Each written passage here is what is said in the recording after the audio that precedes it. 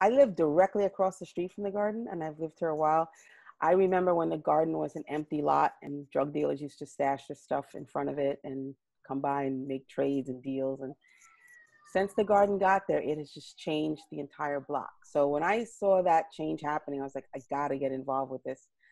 Plus, having grown up in East Harlem, I realized there's not a lot of green space, and it's just nice to be able to sit in there, and for like 2 minutes, you almost forget you're in Manhattan. It's like it just transports you somewhere else.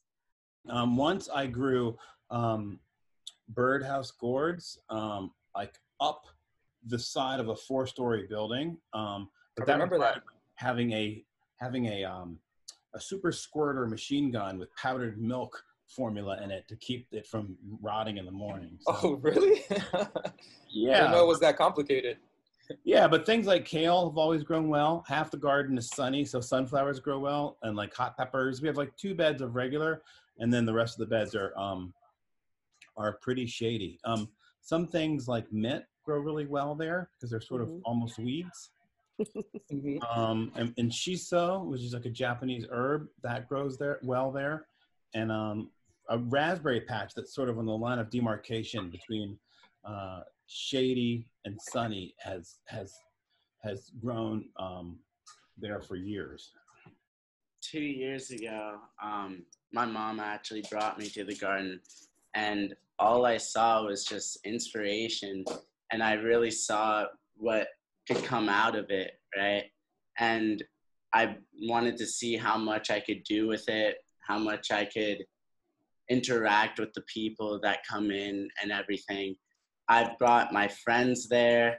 I was thinking about ways I could bring my choir in, because I know I do all these different arts. I sing, dance, all these different things. So I've been thinking about how to get the community involved, you know? I celebrated my daughter's communion. We had a party after her communion, and everyone in the garden that were members, like one person made a corsage out of some local stuff in the garden. Then I think we did some pictures, and it was just everyone like contributed something, and we had like a little fun in the garden. And it was just nice and simple, but it was just like, it felt very family. Like, I guess we're just family, you know, like. It's like everyone's backyard. It makes me, I mean, I missed Crystal's communion. I'm like, oh my God, I mean, her daughter's communion. I'm like, I have to give her a gift. But even just hearing her say that reminds me of how this is just sort of everyone's backyard. Like the fact that I feel that from my neighbor is part of what makes this place so special. Like, I'm like, oh, Crystal's communion, where was it? It was in the garden. Of course it was in the garden. My son's 5-year-old birthday party. Of course it was in the garden. Like, oh, like, you know, the barbecue we have for Memorial Day where like the neighbors show up. Of course it was in the garden. Like the garden is our own little oasis. So there's an endless number of memories. When you have kids, when you see kids in the garden, like it just changes your perspective on the garden. Like you see it differently because you see your kids.